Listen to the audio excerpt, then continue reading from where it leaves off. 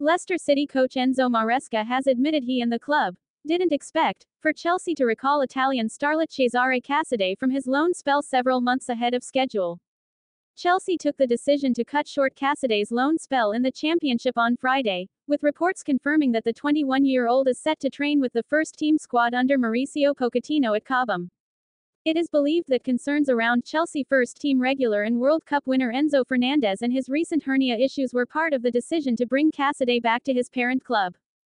Casadei had originally been set to spend the entirety of the 2023-24 campaign on loan with Leicester, who are currently leading the championship table by a 7-point margin after 28 games. "We were surprised Casadei went back to Chelsea," Maresca said, reported via English outlet Metro. "They own him, so they can decide. We can't do anything. We didn't expect it, but we deal with it and we see if we can do something before the transfer window closes."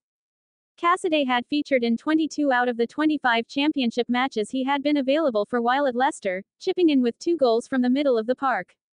According to reports from several outlets in recent weeks, Leicester have been pushing to strike a deal with Inter for another Italian midfielder in 28-year-old Stefano Sensi. Subscribe to our channel for more.